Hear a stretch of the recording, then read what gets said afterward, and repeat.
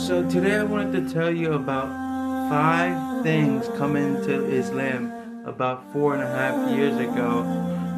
I changed my life for the good. I just came into religion and went all out. Alright, so one, I am more humble and I am peaceful now.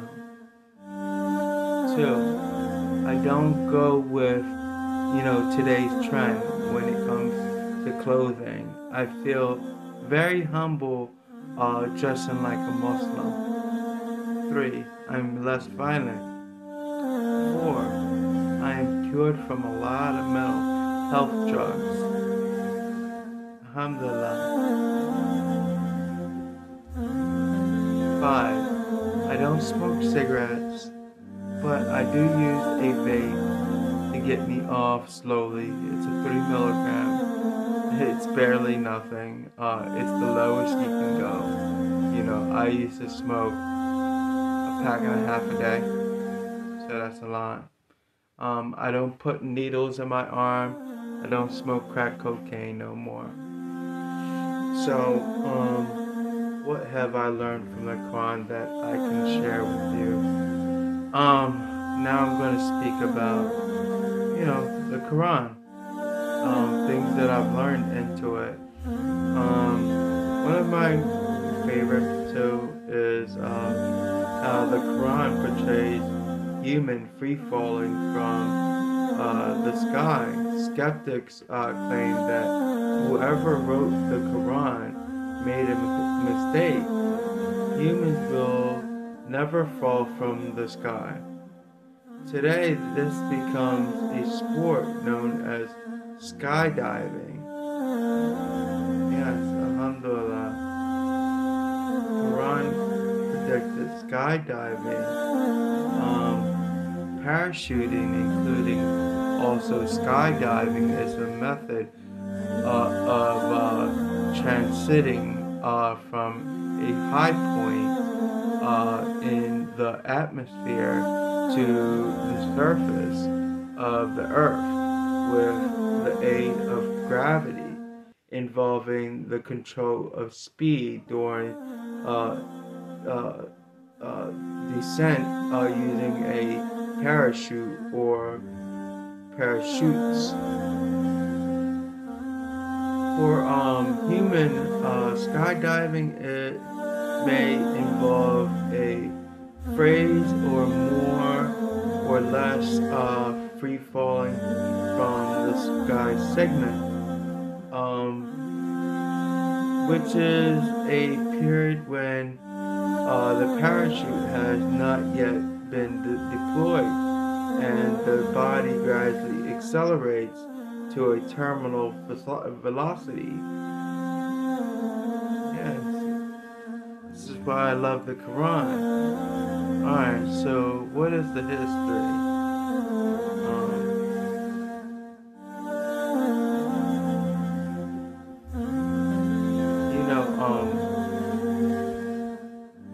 This is why, I love this religion. It's just so wonderful. After Louis Sebastian Lemarne demonstrated a rigid frame parachute for the first time in 1783, the first time high altitude a parachute jumped in history was made by Andrew Jacques Garnerin, the inventor of the frameless parachute, on the 22nd of October in 1797. Darwin tested the carabining by leaping from a hydrogen balloon 3,200 feet, 900 kilometers in Paris. The resemblance today, the parachute, however, as it was not packed into sort of a container, did not feature a ripcord. The first international freefall jump with a ripcord operated deployment was not made until over a century later by Leslie Irvin in 1919, when Georgia Broadwick made an earlier free fall in 1914 when her static line became entangled with her jump aircraft tail assembly. Her free fall descent was not planned. Broadwick cut her static line deployment, her parachute mainly only as a means of freeing herself from the aircraft to which had become entangled. You can look this up. I usually don't look at Wikipedia, but you can go off of it. Wikipedia parachuting into 2021. You can look it up. Free falling first took place in the 20th century. However, this was portrayed in the Quran 1400 years ago before it was discovered. Yes. So I want you to get your Quran and turn the page. Turn to 22:31. Being to Allah without associating with Him. Whosoever associates anything with Allah, it is as though he has fallen from the sky and was snatched by the birds, or was taken down by the wind to a deep place. Alhamdulillah. Boricua. I would really want to grow our Spanish community. So, if you know any Spanish people, bring them to me. I do work for Islam Compass. Guys, good dawah site. So, alright, let me continue. Has fallen from the sky. This is, humans free falling from the sky.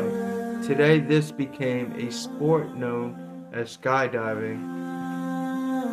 Alhamdulillah. How can an illiterate man